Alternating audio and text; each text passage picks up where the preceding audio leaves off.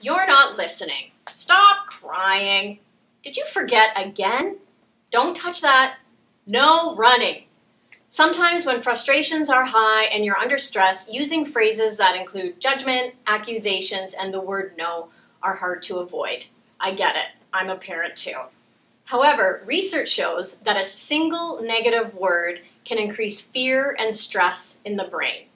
On the other hand, one single positive word can really promote brain function. So clearly, words have power. Today, I would like to provide you with some simple tips that can help you help your kids feel good about themselves. Quite often as parents, we get into the habit of telling kids what not to do instead of what to do. So I would encourage you today to think of a more positive perspective. For instance, instead of saying no running, try walking please. Instead of saying don't touch that, try hands to yourself. Instead of saying be quiet, try please use a softer voice. And we don't talk like that, try please use kind words. Trust me, I am guilty of using all of those negative phrases at some point.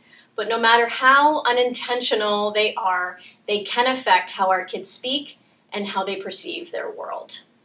Another thing to consider is how often we tell kids what the consequence will be of not doing what they've been asked to do, as opposed to telling them what to do directly.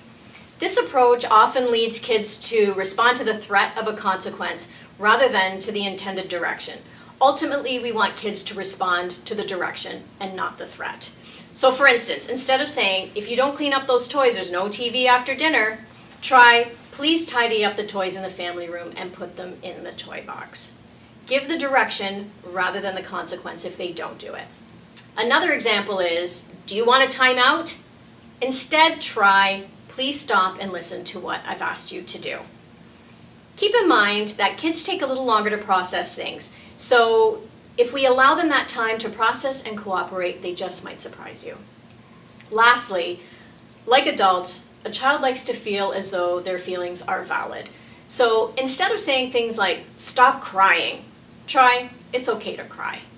Instead of saying, it's not that hard, try, you can do hard things. Instead of saying, do you need my help? Try, I'm here if you need me. And instead of saying, calm down, try, breathe. I'm here to help. This judgment-free approach really helps kids feel good about themselves, which is so important as they're developing their sense of self.